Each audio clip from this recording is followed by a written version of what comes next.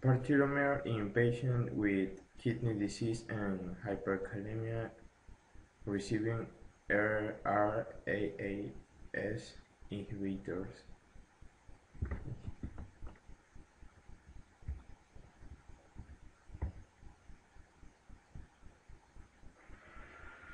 Background: hyperkalemia increases the risk of death and limits the use of inhibitors of the renin-angiotensin-aldosterone system (RAAS) in high-risk patients.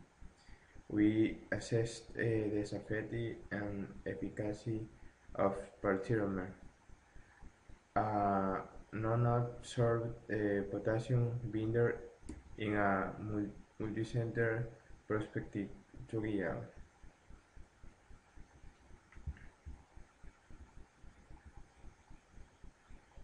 Aldosterone promotes the reaction on the kidney and absorption of sodium and a variety of other examples. It can hypothalamus.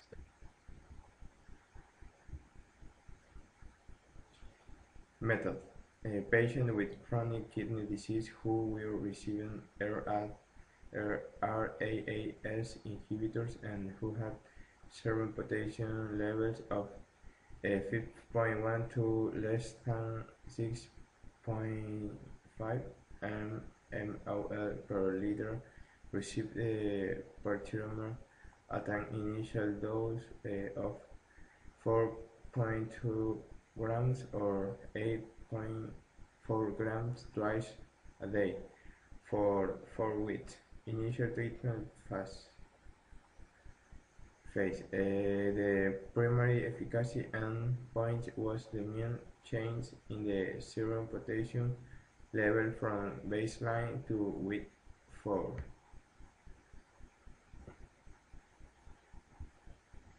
Okay, so one of our incidents with volume, right? Angiotensin, aldosterone creation, preventative TOOTRN, or you can reach me directly via email, which you TOOTRN, or you can reach me directly via email, which you'll find on my website, which is TOOTRN. Research. In initial treatment phase, among 257 patients receiving Patiromer who had at least one potassium measurement at a scheduled visit after day 3.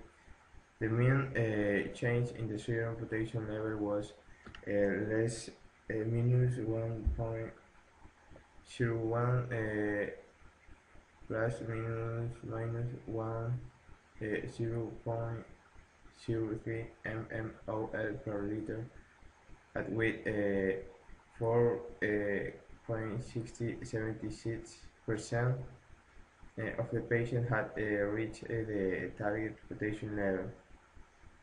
Subsequently, 107 patients were randomly assigned to Patiromer or placebo for the randomized withdrawal phase.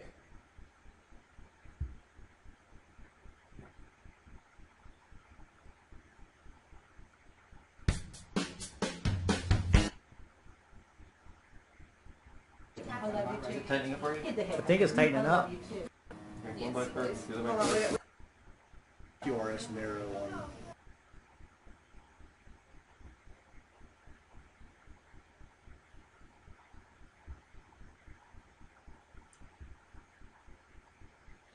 Conclusion: in patients with chronic kidney disease who were receiving RAAS inhibitors and who had hyperkalemia, Patiromer treatment was associated with a decrease in serum potassium levels as compared with placebo, a reduction in the recurrence of hyperkalemia,